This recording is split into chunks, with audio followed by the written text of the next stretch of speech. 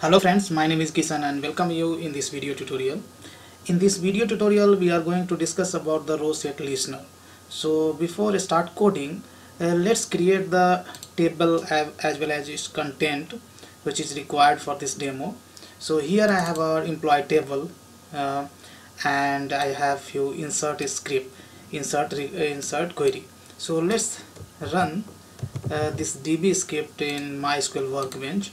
So I have selected a database JDBC DB. So just I'm pasting this DB script over here and select all and paste over here to execute the selected portion of the script.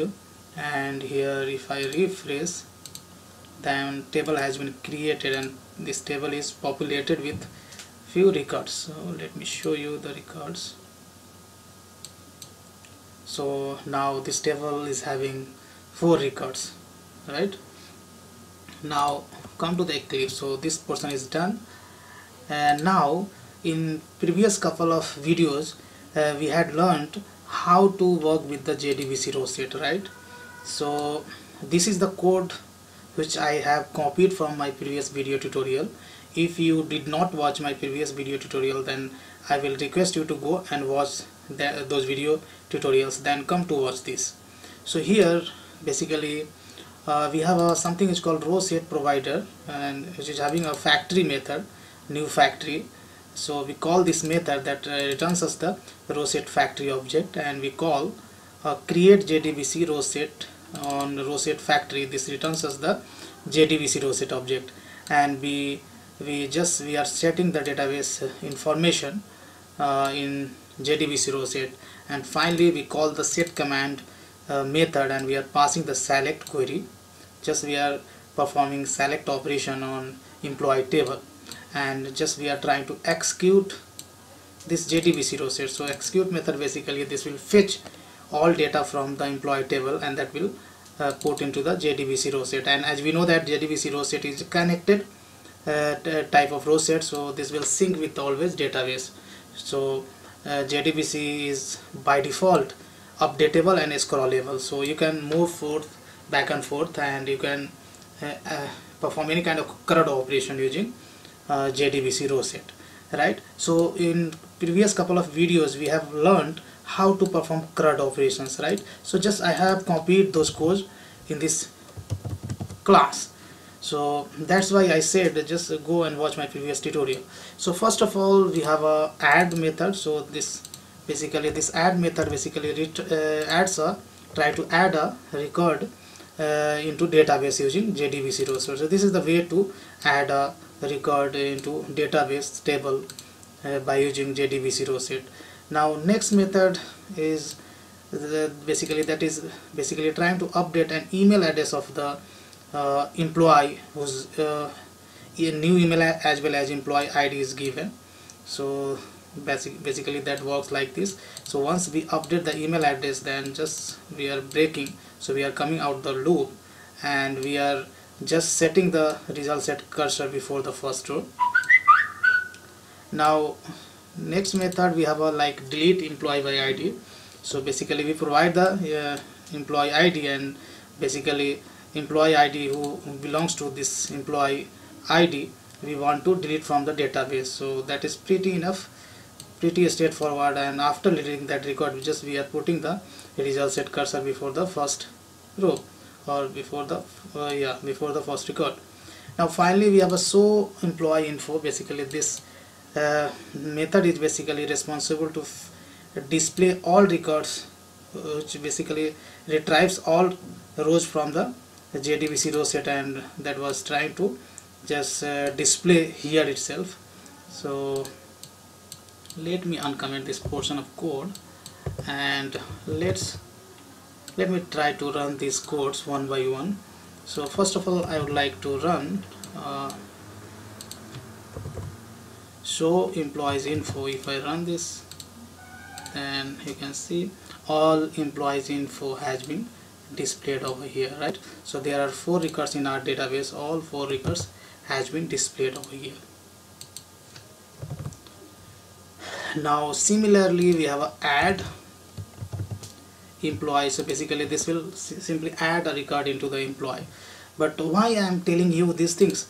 These things already we have learned in a couple of video tutorials, right? So thing is that one thing I want to cover in this video tutorial, that is nothing but the how to make use of the RowSet listener. So here, if you want to use, if some kind of event occurs, like if you try to add any rows into the result set, or if you want to update any record into the JDBC row set, or if you want to delete any row, or if you want to display all records from the database, means your move on cursor, right? So your moves cursors one by one, right? And that you are trying to display all records from the row set. So these are the called event. Based on the when these events occur, and if you want to call any listener, right, and listener will listen this event, and based on this event, if you want to perform certain task, then you can do using a listener. So here I have defined a class. It's called employee service row set listener, and that implements RowSet listener. And RowSet listener is having 3 callback methods, saying that RowSet changed, and RowSet changed, row changed, and cursor moved, and all 3 callback methods except RowSet event argument, right? So that's why I have implemented this interface. And once you implement this interface, then you need to override all 3 callback methods. So I have just overridden these 3 callback methods, and here you can see RowSet changed, right? And here I'm just given one SOP saying that RowSet changed event, and this event object is a method is called get source. So you get the source, and that source I'm trying to print, that's it. And similar code I have written for the row change as well. But in the case of cursor moved, I have written code in a bit more detail. Like if you have a source, right, if you get event as a method is called RowSet event method is called get source, and you get the source, and here this source you can convert into the JDBC RowSet IMPL, which gives you the, this is basically implementer of JDBC RowSet. JDBC RowSet is an interface, and this is the implementer of that interface, and this comes with the JDK bundle itself, so you don't need to add any extra jar file for this. I have typecasted into the JDBC RowSet, and here I have written some code like JDBC RowSet is after last, or JDBC RowSet is before first. Then I don't want to do anything, right? Because if your cursor is pointing before the first record or after the last record, then you won't get anything. If that is not pointing after the last record or before the first record, then we would like to retrieve these values, record value, or entire RowSet value here, and whatever you want to do with these records you can do. Either you can, if you want to put these records into some historical data, or if you want to maintain some audit kind of table, or if you want to put these records into somewhere in the file system, you can perform, right? Your business logic is completely unaware about it, right? Only thing is that you will have to register the listener, right? So here I am going to register the listener.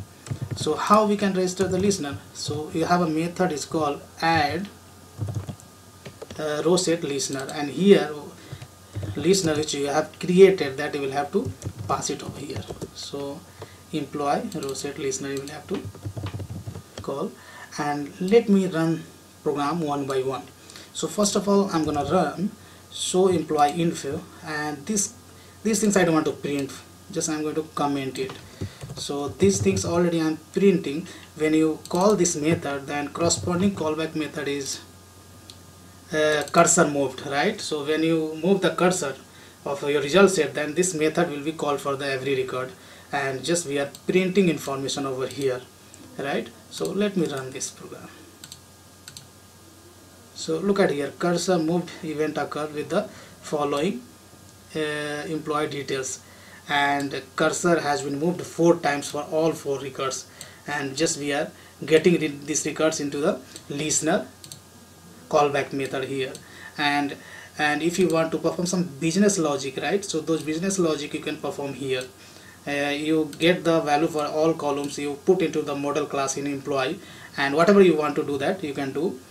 But behind the scene, this listener event method, this listener method is getting called, and here you are getting the same record, and you can perform whatever you want to do. If you want to take some action, you can take, right? So I hope you understood.